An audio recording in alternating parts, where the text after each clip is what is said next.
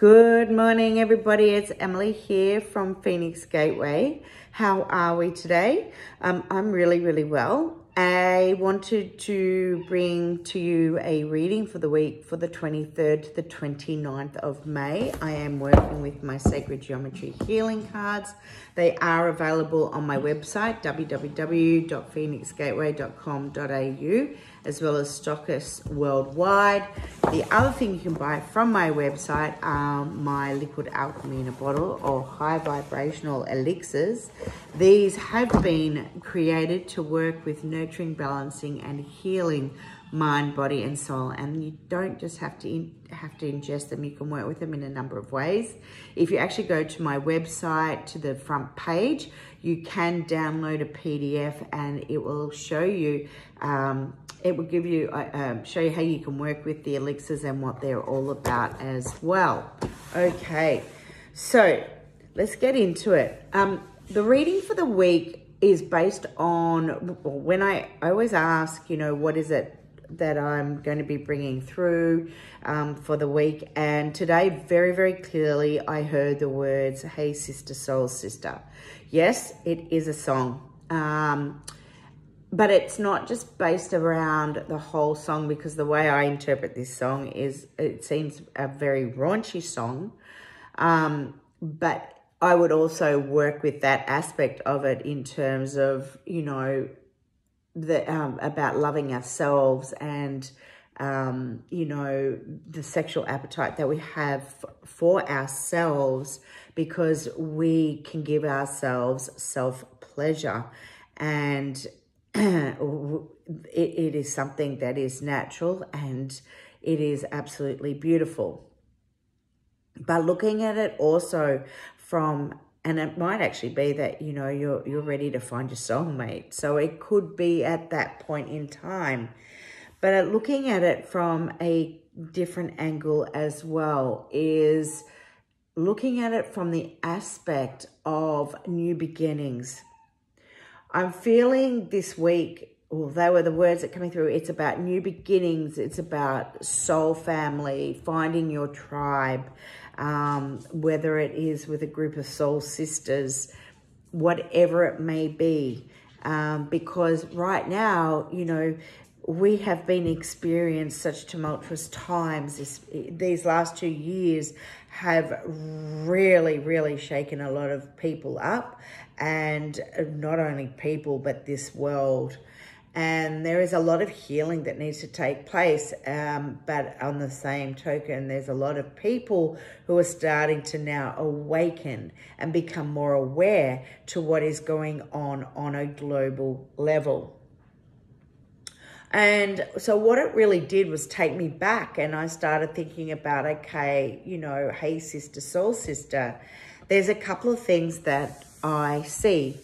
So the first is for, when we look at hey, sister, soul sister, I think of the Pleiades and the 7 sisters. And the story behind that is of Greek mythology, is that Atlas was asked to hold up the skies for the rest of eternity. And because that was to become his job, he didn't want to leave his children vulnerable, his 7 daughters vulnerable for Zeus to come and attack, rape. So what he did is he turned them all into stars. So we've got here the feminine aspect. And the more we are going into this time, I know that we are reconnecting with the feminine aspect of who we are. It doesn't matter. Excuse me for a minute. Hey, don't do that. The cat is doing something she shouldn't. We're really delving into the feminine aspect, and we're bringing that back through. And it reminds me of, that the Sophia codes. This is what it is. It's about going into higher consciousness, our self-awareness, that awakening, and coming more into conscious unity. Okay, but it starts at an individual level, and it's awakening that feminine aspect of who we are. what I then see is the aspect of Seshat. Now, the goddess Seshat in Egyptian mythology is the consort of Thoth, the god of wisdom, knowledge, the scribe, astrology, and so on and so forth. His consort is Seshat, Sesh meaning scribe, and she is the feminine aspect of Thoth. And she is the goddess of wisdom and knowledge. She is the scribe. She also helped Thoth in building the pyramids. And she wears a leopard skin dress, okay? She also has on her head what looks like a 7-pointed star. And I think that people can look at it in a couple of different ways to what it actually represents. But one of the things, there are two things that I see when I look at her 7-pointed star. Because of the geometrical aspect, it's the 6 around the 1. When we look at the 6 around the 1, we're looking at the seed or the Genesis pattern. So it's the beginning. It is these new beginnings. It's the beginning of times, beginning of consciousness. Okay, we're bringing the aspects of consciousness to the forefront. It's the 7 days of creation. It's the 7 colors of the rainbow. It's the 7 main chakras, okay? So the 7 being that consciousness, the seed, the beginnings. The other aspect that I see is the Pleiades. I'm not sure, I don't know if I am right in this or not, okay? Again, the 6 around 1. And what is interesting when you do some reading on the Pleiades of the 7 sisters, it says that we really only see 6 stars. That one is, is in hiding. But it is the 6 around the 1. And we have the 7, okay? And so she really is a depiction of the feminine divine, feminine consciousness.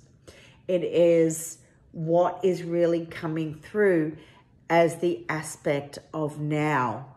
And it's not just about women getting back in touch with this feminine aspect, okay? And our earth, Gaia, is the feminine.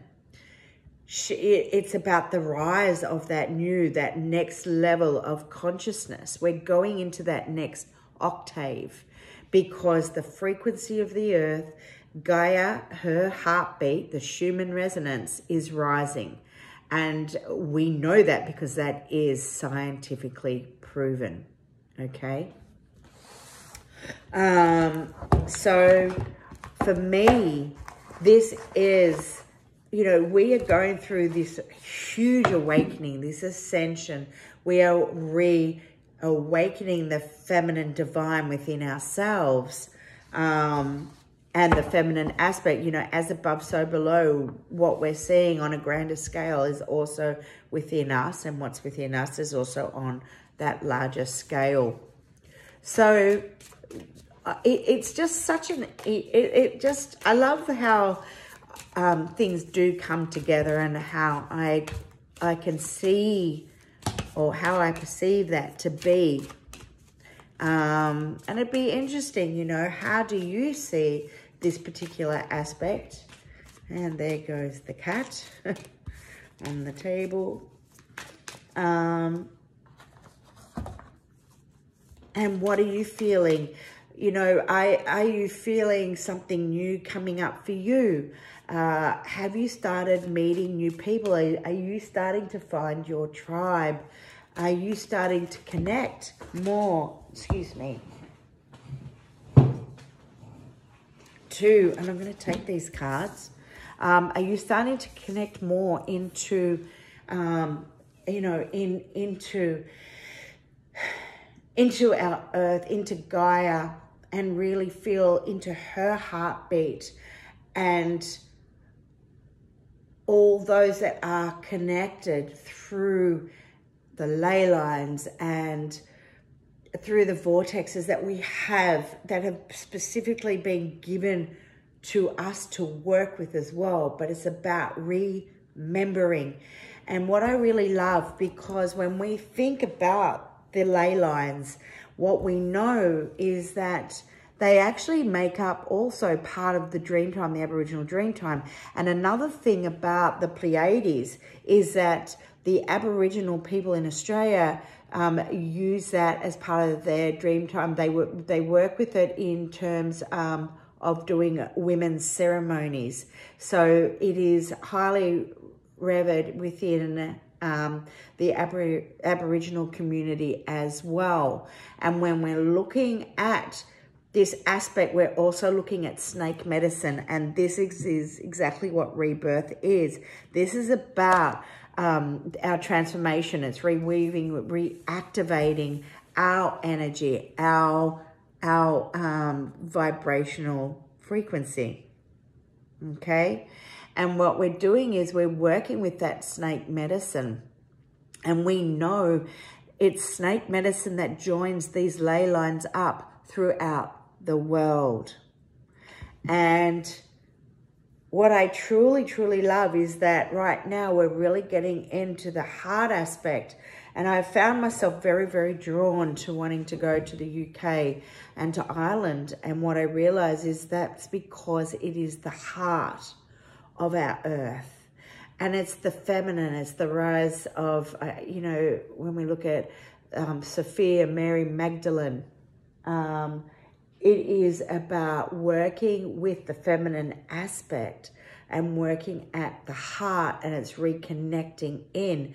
And what's even more beautiful is that knowing that the heart chakra of our earth comes back and is linked then to Uluru here in Australia.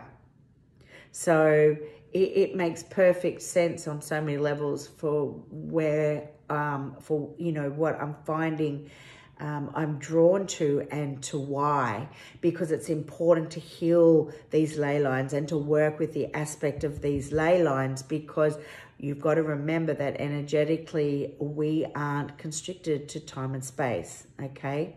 We can work on quantum levels. We can create healing with thought. Thought is so powerful. But we can also do the healing work in the physical as well, okay? And when we can do it more together and we cannot unite these energies, oh my God, like it is just going to be a powerhouse to be reckoned with. Really important, and solfeggio frequencies come up all the time. I do want to mention something that's really, really interesting. So a girlfriend of mine works with my cards in her healing. And with the ancient sound frequencies, which is all about our balance frequency vibration, you'll see that in the middle I have the pyramid, yep, with the all-seeing eye. So of course, one of her clients said, you know, is she into the Illuminati? And I had to have a little chuckle, but at the same time, it's really sad, because what we need to bring back to the forefront and to understand is that the dark, those that have been here on our planet and still are, but hopefully getting weaker, weaker and weaker, have actually taken what is sacred. Okay, when we're talking about sacred, it's what is already innate. It was already here. It already exists. It is sacred knowledge. It is a sacred foundation. Okay, what we see in terms of, for example, what was taken as the swastika, which was highly revered in the Hindu, Buddhist, Jainism, into their religions. You know, and was taken and turned and changed. You know, we look at the number, the 666. The 666 is not about Satan or the devil. The 666 pertains to the sun. It's a portal of the sun. But this has been twisted and turned, And you have been made to think over time through programming that all these aspects are actually evil or they are negative, and they are absolutely not. Okay, so it's understanding that these symbols, sacred geometry, it's sacred because it already existed. It is already innate. It is already a part of. Okay, it was created with consciousness. E equals mc squared. Energy equals matter and consciousness. It is light. Okay. So I felt like I needed to say that, but we really need to make sure that we remain in balance. Balance is key with everything right now. As soon as you find yourself going off balance, center yourself, work with your breath, go for a walk, hug a tree, go for a swim, paint, draw, create mantras, meditate, whatever it might be that you need to do. All right, we are accelerating in growth, and our pineal gland is activating. For those who are on their awakening now, the pineal is activating. Okay, for others, it's really important to maintain the clear pathway with our pineal gland. So it's really important to avoid fluoride, to drink filtered waters, work with sound, okay? Sound definitely is the medicine of the future. I think that one was Edgar Casey. Let's see. I feel like I've done more talking than reading, and that's okay because I really wanted for that to happen. So let's see if I can get another card or two. All right. It is time. We're unlocking more and more keys. We're going within. You know, our DNA is activating.